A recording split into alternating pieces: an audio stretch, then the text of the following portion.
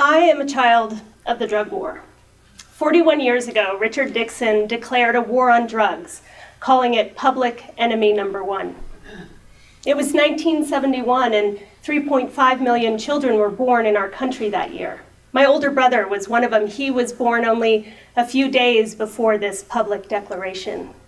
Another 26 million children would be born during the 1970s, myself and my younger brother included. In fact, I just turned 37 years old 2 days ago, and my brother turning 34 yesterday.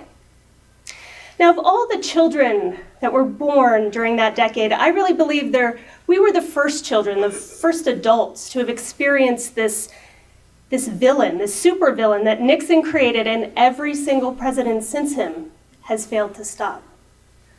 We are children of the drug war. But we're also children who grew up on sci-fi and comic books. But unfortunately, those superheroes we transformed ourselves into and the superpowers that we insisted we had would be the same superpowers that we would have to evoke as adults to try to end and stop public enemy number one. So I have to admit, I love to dress up, and oftentimes as a superhero. And I blame it on the fact that I was born the day after Halloween, and I imagined I came into this world and the doctors and the nurses around me were in costume. And they have inspired my love of dress up ever since. So as a child of the drug war by day, and Wonder Woman by night, I have made a commitment to focus my work, my rage, my passion, and my superpowers on trying to transform our punitive and heavily moralistic approach to drugs from that of a criminal issue to a health issue. Like every war, this war has produced painful consequences. It's left a trail of pain and death and destruction in its path. So as children of the drug war, we regularly tuned in to episodes of Bionic Man and The Incredible Hulk. But little did we know that 1 in 31 of us would end up under the watch of the criminal justice system. We wouldn't end up being those superheroes we imagined we could be, but instead delegated to a growing undercast of incarcerated and formerly incarcerated. In 1970, there were fewer than 200,000 people incarcerated in our prisons. That number is 1.5 million today. And if we were to add in our local jails, it's as high as 2.3 million.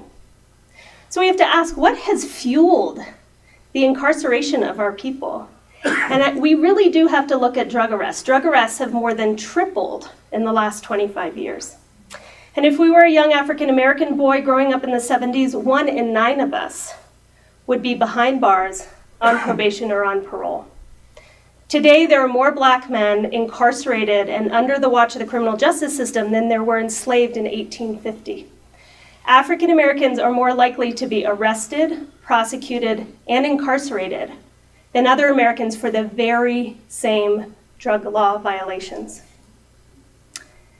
So as we sauntered into junior high, remember the Dorothy Hamill haircuts, wearing our members-only jackets and those leg warmers? We'd be the first subjects of the infamous DARE, Just Say No, and Scared Straight programs. But, we'd learned that these programs did little to deter us from using drugs. In fact, all they did was break that delicate balance of trust that should have been established with those educators. Those educators should have realized that some of us would experiment, and unfortunately, sometimes that experimentation would get out of control. So instead of scaring us with lies, they should have been giving us information to keep us safe. And I remember my older brother coming home from junior high one day, and he told us that he learned in school that if boys smoked marijuana, they'd grow breasts, and girls beards. I mean, we were perplexed. We had grown up in a community where we knew adults who occasionally and responsibly used marijuana. They had completely broken our trust. And in 2001, the Surgeon General placed DARE in a category of ineffective programs. So as we debated whether Mikey, remember Mikey, the famed kid from the cereal commercials, really died from eating Pop Rocks and drinking Coke, little did we know that every year 37,000 of us will die of drug overdoses. Today, we're more likely to die of a drug overdose than in a traffic accident. And for those of us who unfortunately ended up struggling with addiction, the only bed we were likely to see is that in a jail cell and not in treatment.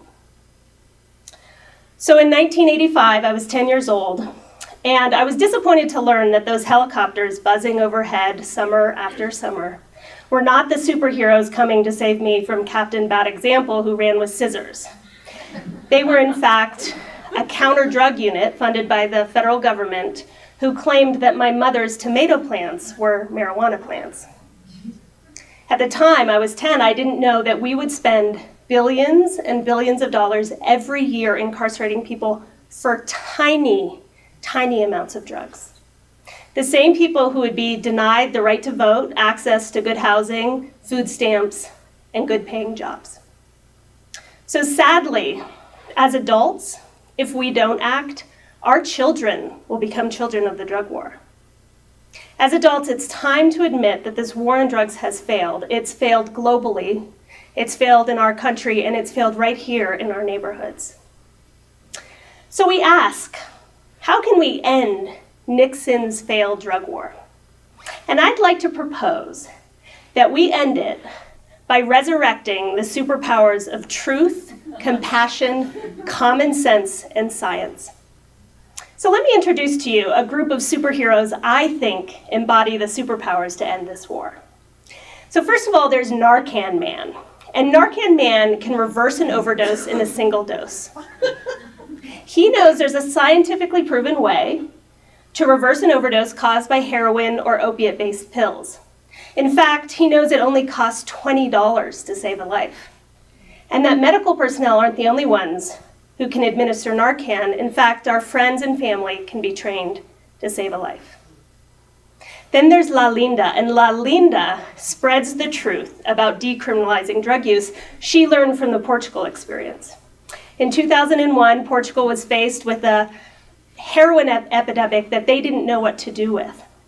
And so they made a decision to decriminalize drug use. So instead of treating people, drug users, as criminals, they now divert people into treatment. And 10 years later, what we've learned is that intravenous drug use has been reduced by 50%. Drug-related HIV rates are on the decline. And Portugal now has the lowest drug use rate in the European continent. Then there's the Green Reefer.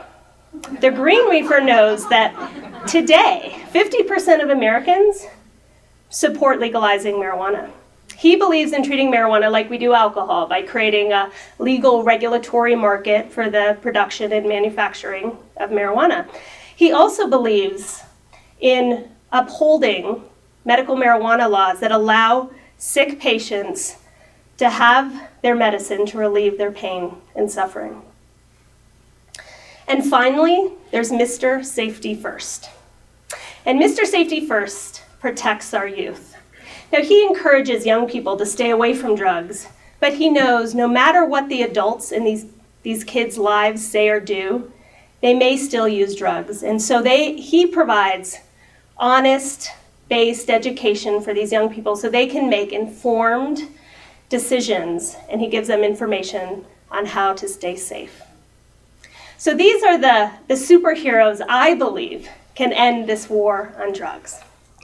So I ask you all to join me by day and by night. Find the superhero in all of you. Let's make the drug war an election issue. We will not see change unless there is growing pressure from voters like you. And so I think finally we should be guided to action by a famous superhero's wisdom. Wonder Woman asks, what sort of world do you all want to live in? So I ask you, join me.